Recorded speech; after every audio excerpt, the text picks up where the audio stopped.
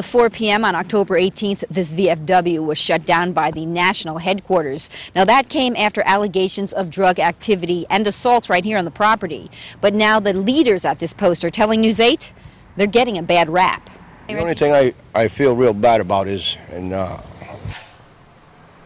emotional Reggie Gagnon is bar manager and a longtime member of this VFW post in Moosup, shut down days after the arrest of auxiliary member 72-year-old Joseph Gardner for cocaine possession and intent to sell, shortly after leaving the post last week.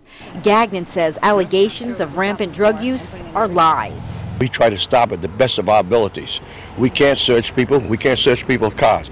That's the policeman's job. They say the police, are making up lies. What do you say to that? Well, the facts speak for themselves. The record speaks for itself. The chief says in the past 2 years there have been 25 criminal cases associated with the High Street Hall, drug use, thefts, and assaults, with little cooperation when police arrive. We've gone there and people have been all bloodied, and obviously something happened, but nobody saw anything. Nobody knows nothing. For now, events which were supposed to be held here have been moved.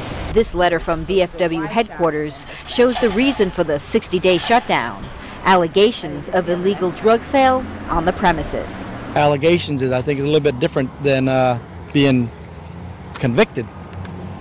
They're telling us that we're guilty before we have a chance to prove ourselves. Dave Burgess, who you can see is a permittee here, says that they will try to make more changes so they can reopen and clean up the activity here. And one of those changes will be to add cameras both inside and outside this property. On the scene in the Moosup section of Plainfield, Tina Dittel, News 8.